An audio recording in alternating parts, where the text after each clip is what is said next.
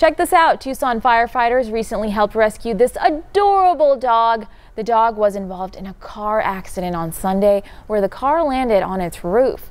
The driver fled the scene, but not before telling witnesses that their dog was pinned underneath the car.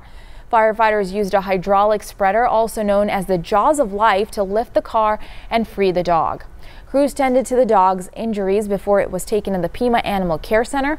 The dog is recovering and has already found a new home. So happy.